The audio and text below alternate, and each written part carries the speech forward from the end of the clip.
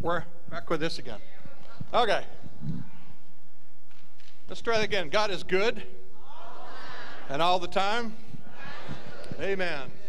Well, we sure have heard a lot about missions this morning. And some people think, well, you guys are just a missions church. That's all you are.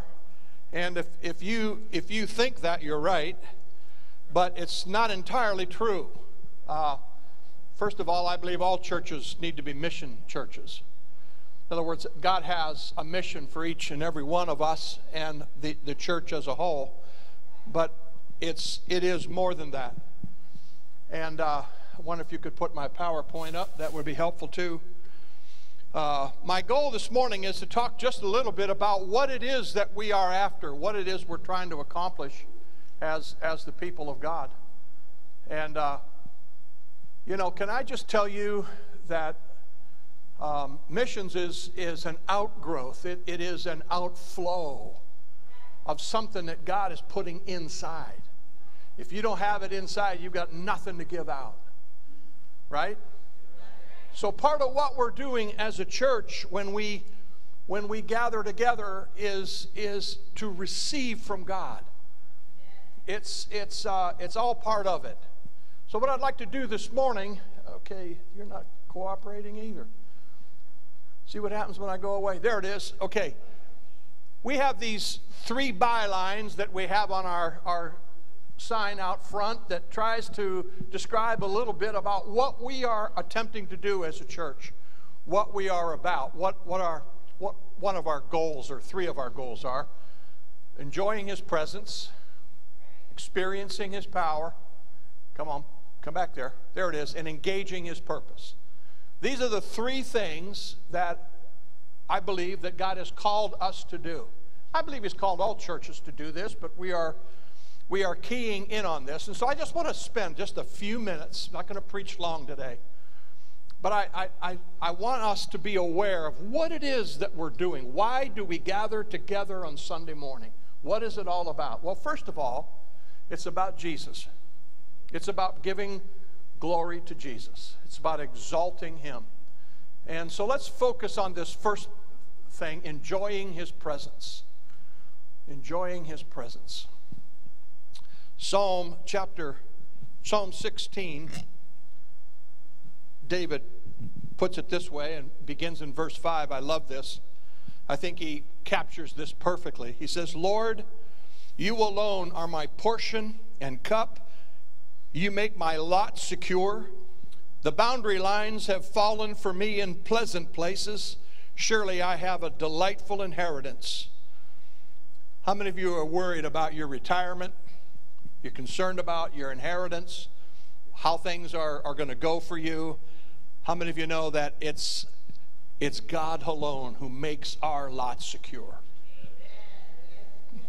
I'm so thankful for our financial planners. We have a couple of them here this morning. Some of the best ones, I must say. I'm very thankful for those who can advise us and help us. But I'm going to tell you, God makes our lot secure. And he goes on, he says, I will praise the Lord who counsels me. Even at night my heart instructs me. I keep my eyes always on the Lord. With Him at my right hand I will not be shaken.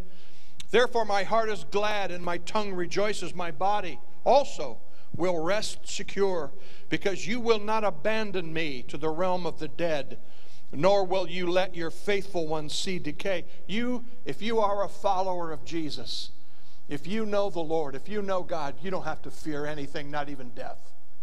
You have nothing to fear, because He has you in the hollow of His hand. You are secure in Him, and you have nothing to fear. You can rest secure. He is not going to abandon you, not even to the realm of the dead. He said, You make known, I love this, verse 11, You make known to me the path of life. You will fill me with joy in Your presence, with eternal pleasures at Your right hand. How many of you know that everybody's looking for pleasure? I mean, it's just sort of the national pastime. People are looking for various kinds of pleasures. And God is amazing, right? He has constructed the world in such a way as there are so many things in this world that are pleasurable. Food is pretty good. I enjoy coffee. Friends, wonderful things to see, to smell, to feel, to be around.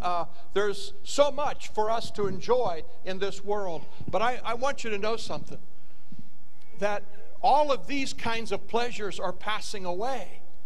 They're passing away. They're temporary. But there is one path of life that God wants you to find that will bring you eternal pleasure.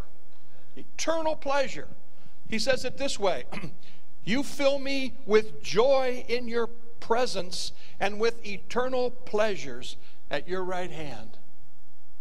How many of you can understand that God wants us to cultivate a desire to be with Him, to be with God, to enjoy His presence? So this is why we, on Sunday mornings, gather together and we just spend a little time in His presence, experiencing and enjoying His presence. Because in that place, things happen. Things happen. It's like God softens our heart. It's like He tenderizes our heart for all of the things that He wants to do. Do you enjoy His presence? Do you? I really do. I really do. And I love to visit other churches when I'm on vacation or if I'm out traveling or doing whatever. And it's remarkable to me how much busyness goes on in many churches. They've got this going, that going, and the other thing going, and the one thing they don't spend much time doing is cultivating His presence. And I got to tell you, in my opinion, that's probably the most important thing you could do. How many of you understand that for all eternity we're going to be enjoying the presence of God? Amen? So that's one thing that we're attempting to do when we gather together here, is enjoy His presence. But I believe that leads to the second thing, which is experiencing His power. Experiencing His power. Somebody once defined worship as a place of meeting with God, a place of meeting with God where I exchange all that I am and receive from God all that I need. I want you to think about that for a minute. Worship is not just something we do. It's not just a song we sing. It's not just a little feeling we have. It's an actual place where we meet with God, where God comes and He is in our midst. And in that place of meeting with God, a wonderful exchange can occur. I can give God everything. I can give Him all my hurts. I can give Him all my wounds. I can give Him all my failures, all my sins, all my brokenness, and He'll take them. He'll take them. Where else are you going to do that? But He doesn't just take them, He gives us something back. What He gives us back is everything we need in Christ Jesus. Everything we need. He gives us grace and peace and healing and restoration and renewal and power and empowerment and equipping. He gives us all this back. So worship is an amazing thing, and this is something I don't think you can do just by yourself. I mean, we do spend time in prayer, and we hopefully worship God in prayer and spend time with God in prayer, but there's something about gathering together. Where 2 or 3 are gathered in my name, there I am in the midst of them. There's something that occurs when we are together, and just in that moment of worship where God's Spirit begins to move in our midst. How many of you have felt that? You've experienced that. And when that happens, that's the time to just pour out to God everything that you have, everything that's inside of you. All of the bad stuff, all of the junk, pour that out. And let Him wash that all away. Let him take that all away. And then begin to pour out good stuff. Tell him how much you love him. Tell him how much you appreciate him. And that's what worship is all about. It's me telling God everything that he tells me to tell him. I mean, that is the essence of prayer, really. That's the essence of effectual prayer, is telling God everything he tells me to tell him. How many of you know I don't even know how to pray on my own? But the Holy Spirit helps us, the Bible says. And he equips us with groanings that can hardly be uttered. And so the Holy Spirit can help us. So there is that place where we are worshiping God, experiencing God, and then we can connect to the power of God. We connect to the power of God. Friend, I don't know what you need, but I know the one who has what you need and can meet your needs. It's God himself, and he has the power. I'm thinking of the power of God to save lost souls. I'm thinking of the power of God to heal. I'm thinking of the power of God to deliver from evil spirits. I'm thinking of the power of God to equip us, to enable us. All of this is available to us if we'll simply come, if we'll open our hearts to him, if we'll experience his power. Amen? That's part of what we're doing as well when we're together. I just so want you to experience that which you have need of. And I really love the way the psalmist says it. He said, you are my portion and my cup. And he says, you have made known to me the path of life. Friend, listen. This is the path of life. What is the path of life? God himself is the path of life. Coming into his presence, experiencing God. Could there be any greater thing than experiencing God? I mean, I'm so thankful for all of the other aspects of our lives that are God-given as well. I'm thankful for my wife. I'm thankful for my children and my grandchildren, and I love spending time with them. And I'm so thankful for all of the good things that God has given us in this world. I'm so thankful for a good meal and, you know, just the blessings of life. The French have this expression, joie de vivre. They know how to eat. They know how to do a lot of stuff. And there is just this celebration of life there. And I think that's cool. I think that's wonderful. Don't you? You know, I mean, you can just throw food together if you want to and eat it, I guess.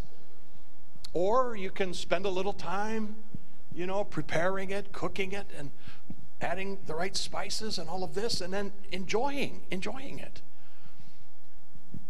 The Bible tells us that God wants us to enjoy all things. But the greatest of all of this is God himself, who has reserved for himself alone that one thing that you and I cannot experience anyplace else. There is this God-shaped vacuum in each of us that is craving, and we fill it with so many things. Good things, some of them not so good. This is why I'm convinced this is why people become drug addicts and other things. Because they're searching, they're looking, and they try chemicals, they try other kinds of things, and some of those are amazing, I guess, they tell me. I guess.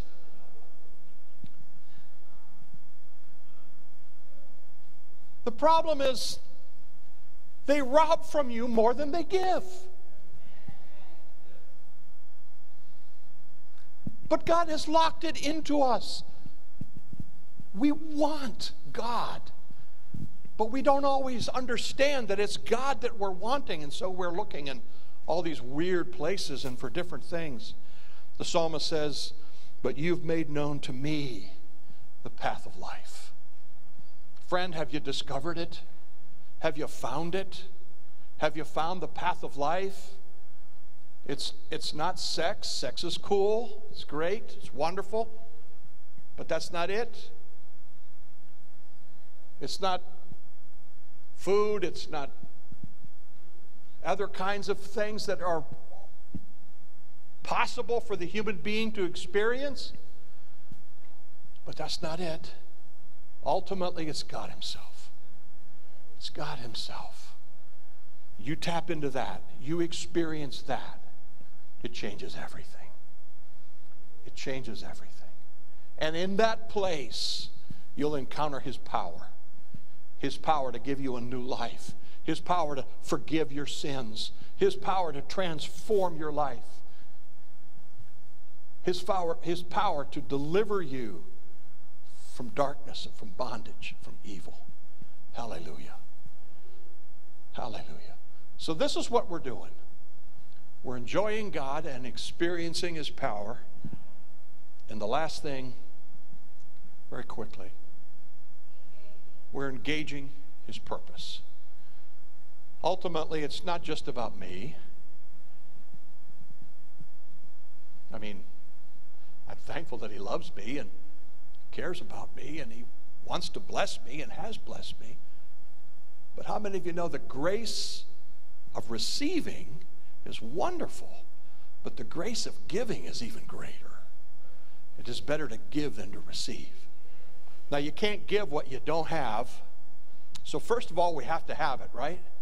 First of all, we have to be set free. We have to be filled up. We have to be prayed up. I like that. Preach it, sister. But there is this business of the purpose of God. I love the way the Apostle Paul says. He says, "By grace you've been saved through faith. It's not from yourselves. It's the gift of God, not by works, so that no one can boast." So we're saved by grace through faith, not by our works. It's the gift of God.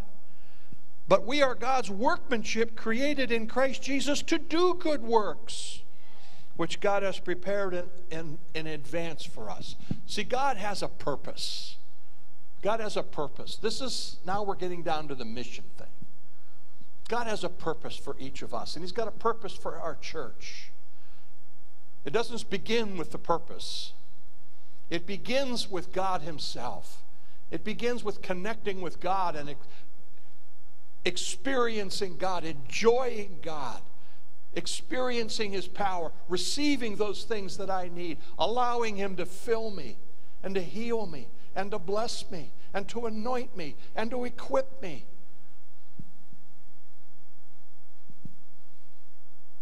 But that's not the end of it. It's just not like I am the dead letter office where everything comes in and nothing goes out. No. Now He fills me up, equips me so that I can bless others. That's when it's really getting fun. That's when it really gets fun. When you start blessing others with the same blessing you yourself have been blessed by. That's what this whole thing is. That's what it means to be engaged in His purpose. God loves all of the people in all of the houses all around this church, but they don't know it yet. They don't know it yet. And many of them are hurting and lost and broken and trying to find the very thing you and I have discovered in the presence of God. They just need someone to tell them. They just need someone to reach out and minister to them. And this is what we're trying to do. This is what we have been engaged in, His purpose. Yes, His purpose may carry us to the Ukraine, but it may also carry us just about 100 feet that way in the hub, and we invite the neighbors to come, and they do. And many receive Christ every Wednesday that we meet like that. It happens every time. Every time the Word of God is presented, I see hearts open. I see lives changed. See, folks, this is what it's all about. This is what we're doing. Where are you at in that whole cycle? My question to you is, are you enjoying His presence? Have you learned how to do that? Have you experienced His power? Have you experienced His power in healing and in restoration and in equipping? Have you received spiritual gifts? Are you equipped and empowered by God? Then are you engaged in His purpose? Come on, worship team, we're gonna end with this.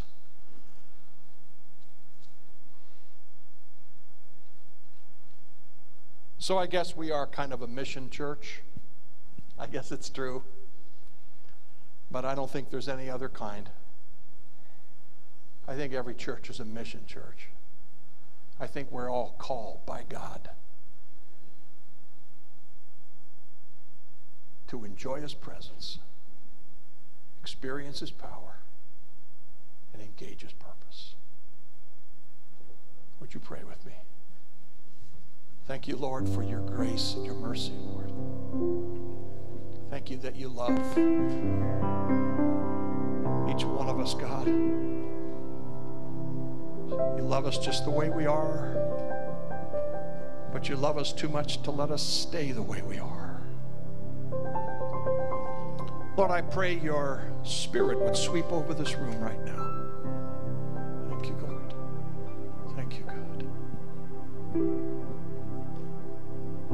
Friend, if you're here and your heart's not right with God and you've been kind of running from Him and you know it, can I just call you to repent? Turn around. Here's a thought.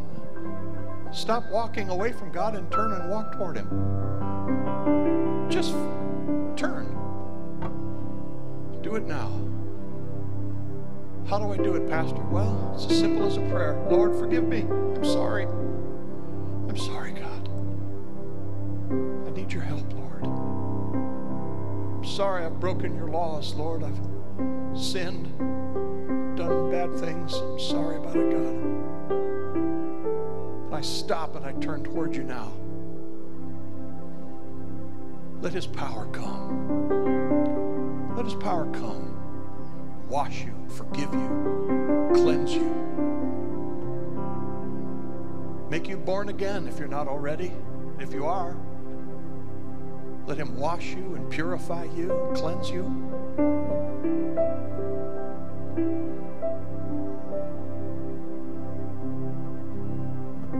If you're lonely and drifting, you know the Lord, but He just seems a million miles away, friend, that's a lie. He's right here, right now. And He's calling you. Just open your heart to Him right now. Say, come in, Holy Spirit. Awaken my heart. Awaken my heart, Lord. Thank you, God. Thank you, Lord. For some of us, we just need to engage now. We just need to engage. Let's get after it. John said, let's make disciples. Let's do it. Let's do it. Let's do it. Let's do it. Hallelujah. Let's all stand. Worship God together.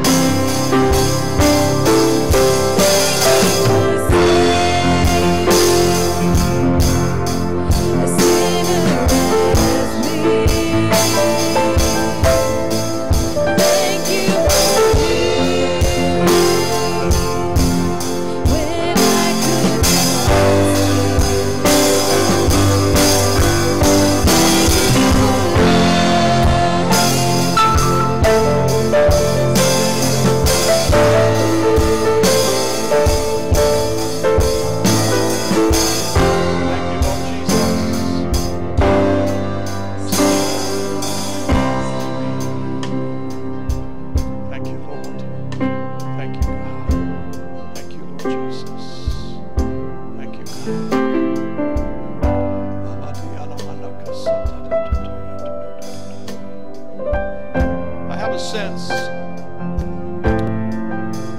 Just want to speak prophetically a little. Have a sense that God is going to do something new in our midst. Not sure what exactly. But I have a feeling God is saying, come up a little higher. Come up a little higher. And I don't know about you, but I'm ready. I'm ready. So Lord, we want to go a little higher in you, God. Father, we want all that you have for us as a church, as individuals, as individual families. Lord, you're calling us to go higher, to go deeper, to experience more richness, more fullness. Thank you for all that you've done in our past. But you're not done. God, I sense that you're calling us into higher places, deeper depths, greater riches. And I thank you for it, God. Lord, I pray, oh God, that you would prepare our hearts. Awaken in us, God, a hunger for you, a hunger for your spirit, a hunger for your presence, God, that would tenderize our hearts and prepare us for all that you have for us, Lord. God, I pray for our nation. And I ask you, oh God, to send an awakening. Lord, I pray for the church in our country, in America. Lord, send an awakening. Call your people. Awaken your people, oh God. Call us to a higher place, that we could be more like Jesus, that we could burn brighter,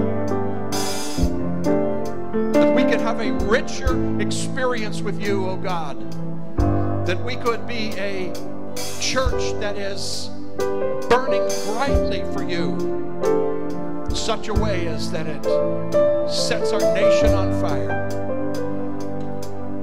Call us higher, I pray, oh God. Church is going to do it. You believe it? You ready for it? You ready? Amen. Father, we thank you. We thank you, God, for all that you've done and all that you're doing in all of the earth. Lord, we pray, do it here. Do it now.